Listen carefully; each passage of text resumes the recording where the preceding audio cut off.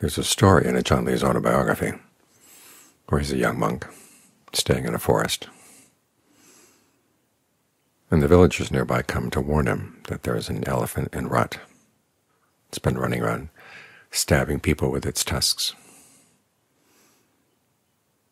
They tell him he should get out of the forest if he wants to be safe. But he decides to stay on. And sure enough, one afternoon he's meditating, sitting under a tree, and the elephant shows up suddenly in the clearing, with his ears back, looking ferocious. And Ajaan Lee's first thought when he sees the elephant is that in just a few seconds he could be on me. And before he knows it, he's trying to climb a tree.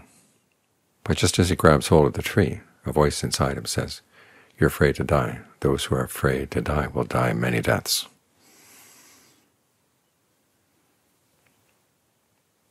So he gets back in his position, sitting and meditating, staring at the elephant and spreading lots of goodwill. As he says, fighting the elephant off with metta, with no holds barred.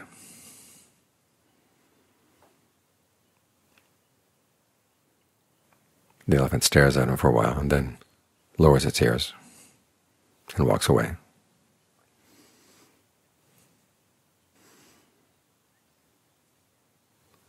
There are two lessons to be drawn here.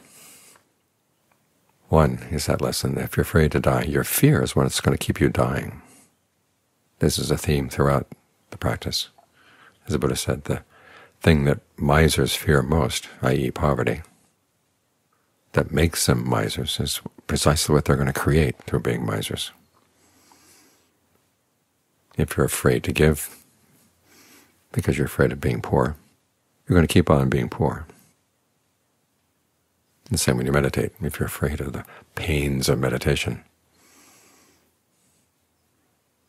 then you're going to come back again and again and again, being reborn, having to go through aging, illness, and death over and over again.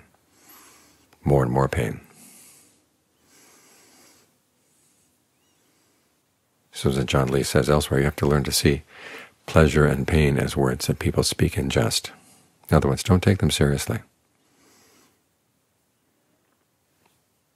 Realize that there are some pains you have to put up with, but you learn how to relate to them in a way where they don't have power over you. I've been reading a book on the history of fear in Western civilization, and this is one of the themes that comes up again and again.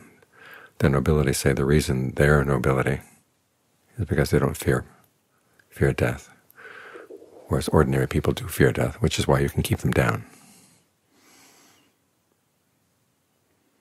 Well, that's precisely what your defilements are doing. They keep you down. And if you want to learn how to depend on your own mind, if you want to turn your mind into its own refuge, you can't let yourself be afraid of pain. Because if you're afraid of pain, your fears can order you around, and you can't depend on yourself anymore. That way you're confined by your fears. Your own mind confines you, and other people can use your fears to confine you.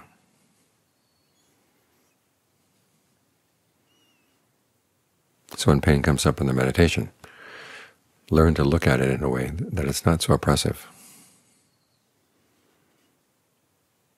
and that we can sit for longer periods of time and take the advantages of having a mind that has been quiet for long periods. You learn a lot about the mind as you sit for long periods of time. But you're not just putting up with the pain. You want to comprehend it. That means viewing it from a position where you don't feel threatened by it. This is why we work with the breath, to make it comfortable. And then we can look at the pain simply as a phenomenon to be studied. And taking that attitude right there changes the relationship. You're not running away from it. You're stopping and you're looking at it. And like Ajaan Lee under the tree, look at it with goodwill, saying, this is something I want to understand. and begin to see that the pain is one thing, the body is something else, your awareness is something else. And you learn how to take apart the perceptions that would tell you otherwise. And make sure you don't view yourself as being victimized by the pain. This is why I like that perception of the pain as being moments of pain. And as each moment arises, it's not coming at you, it's going away. That way you're not the target.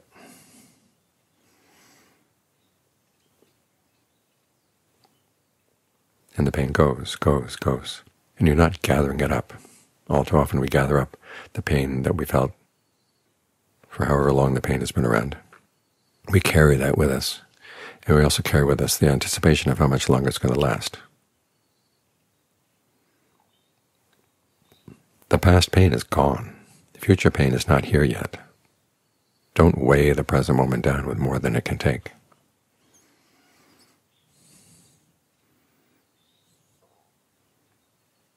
And the lessons you learn about how the mind creates suffering where it doesn't have to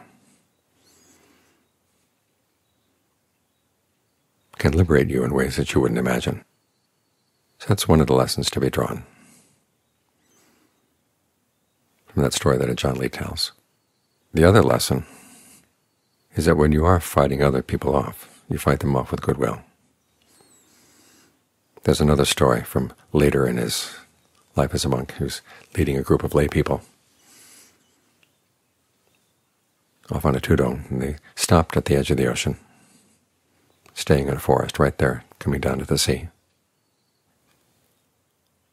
And one day as they're sitting in their meditation nets, their meditation umbrella tents, Ajaan Lee sees a huge cloud of mosquitoes coming in off the ocean. So he calls out to everyone, "Get out of your mosquito nets, sit in meditation."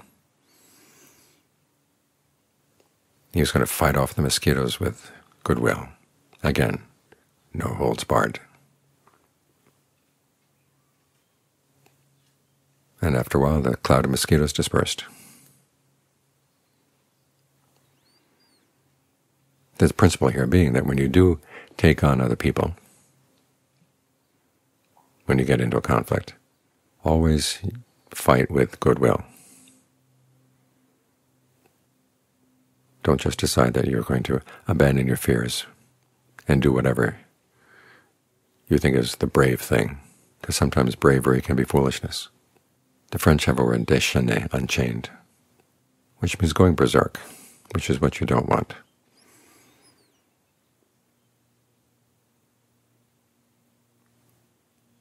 When you decide to overcome fear, it has to be with goodwill and wise for your long-term welfare and happiness.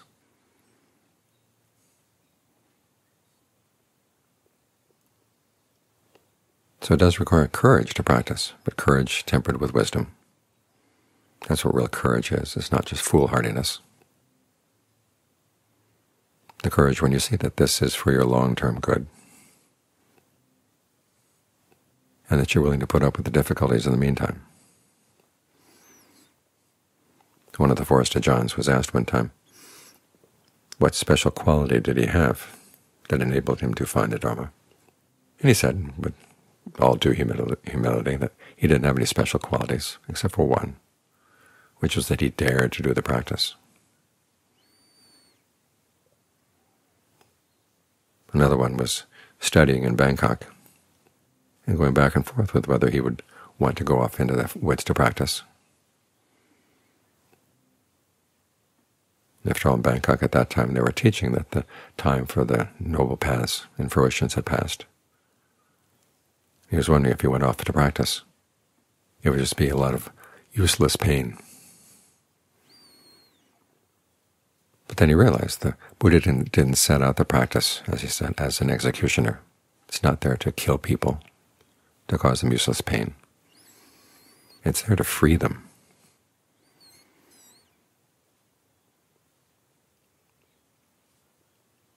And he began to realize that it was his fears that were hiding behind the official line that said that the practice was impossible in these days. And so we went out to practice. The practice does require courage. When you look at your doubts that get in the way, oftentimes the doubts are hiding fear.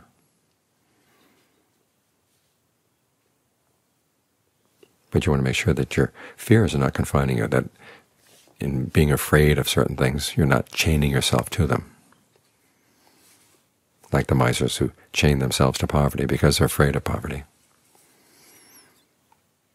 or the half-hearted meditators who chain themselves to more aging, illness, and death, and more pain, pain, pain, because they're afraid of the pain of, say, an extra hour of meditation.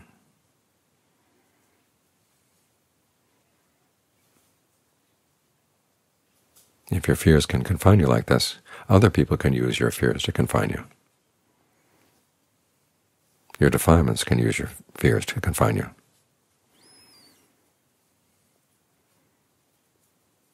So have the courage to set yourself free.